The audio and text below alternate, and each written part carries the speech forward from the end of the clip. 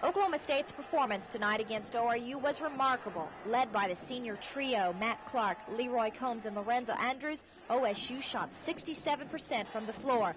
The alley-oop, which has been less than successful for the Pokes this season, came to life. ORU kept up with OSU's running and gunning only in the first few minutes of the game. But the same old story, the Cowboys pulled ahead and kept the lead the entire game. Combs, again, a great night for the senior center, 25 points, and Andrews piled up 23. Matt Clark had 11 points and 11 assists. OSU tramples ORU tonight, scoring the second highest score in the school's history, 108-82. Carrie Ross, 5 Alive Sports.